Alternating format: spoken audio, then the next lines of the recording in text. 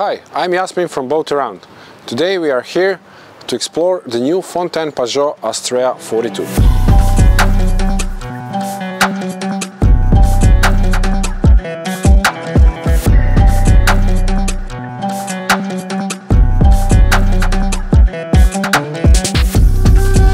Astrea 42 has won European Yacht of the Year 2019 award in multi-hull category.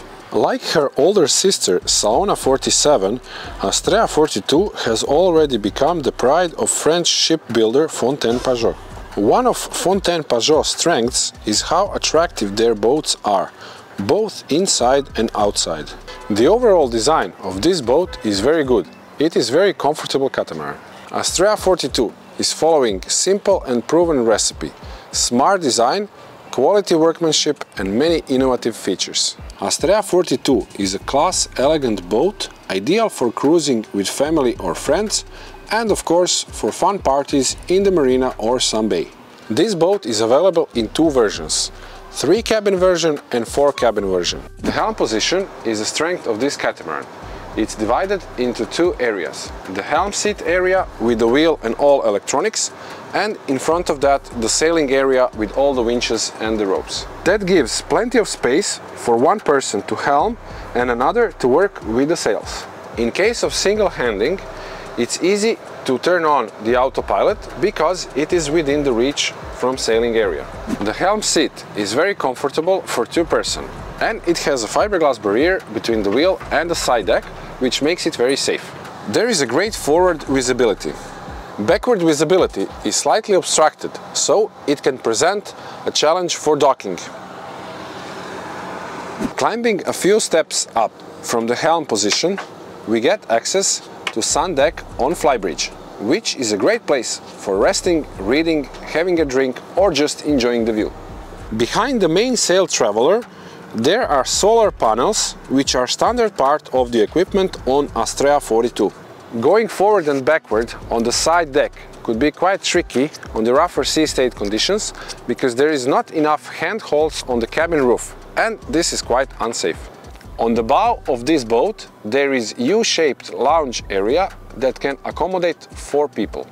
There is also a net for those who likes to lay down and enjoy watching the sea. Under the seating in the lounge area we can find lockers. The access to them is very easy without removing the cushions, which is very useful feature.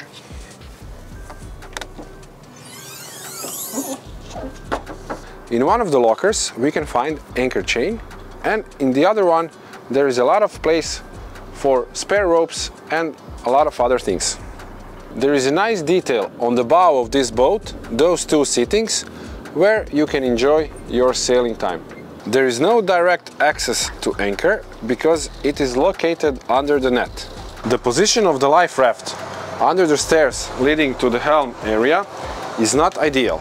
It's not easy to deploy it from here if it's needed. The cockpit table is very large and can accommodate 8 people. We have to mention that the cushions are very soft and comfortable. On this boat you can also enjoy a large lounge area on the stern. In the cockpit area on Astrea 42 we can find 2 storage places where you can put all the provisioning you are bringing on the boat. Under the stern lounge area we can find another storage for other boat equipment.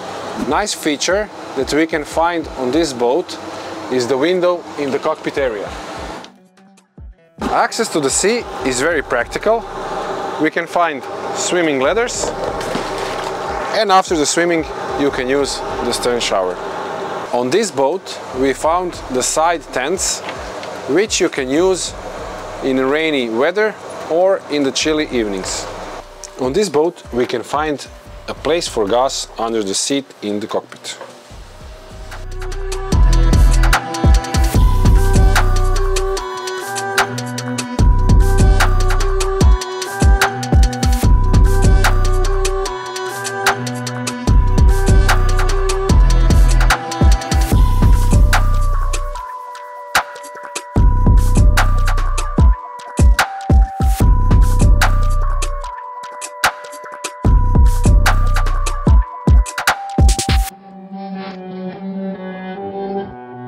The U-shaped kitchen and saloon area are beautifully laid out. Bright space with good ventilation and glass doors that are connecting this area with the cockpit on the same level.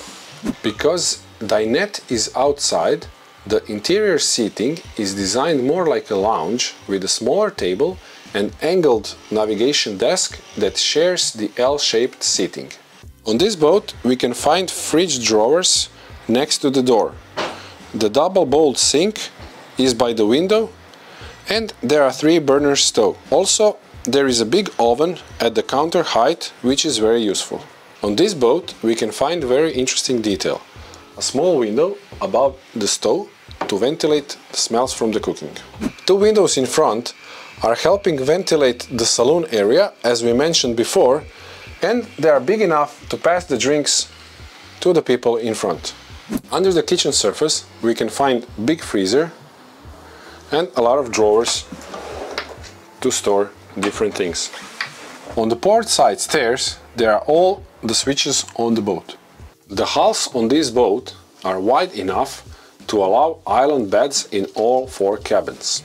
We have to notice a lot of daylight in the cabin, but also only 1 bigger and 1 smaller window for ventilation, which could be a disadvantage.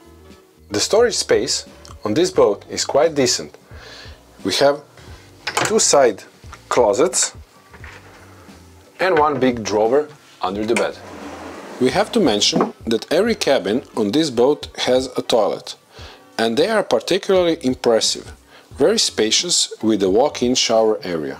Hallway between 2 cabins could be a bit wider, but on the other side of the wall we have a spacious toilets. Also, there is a closet in the hallway, which is very practical.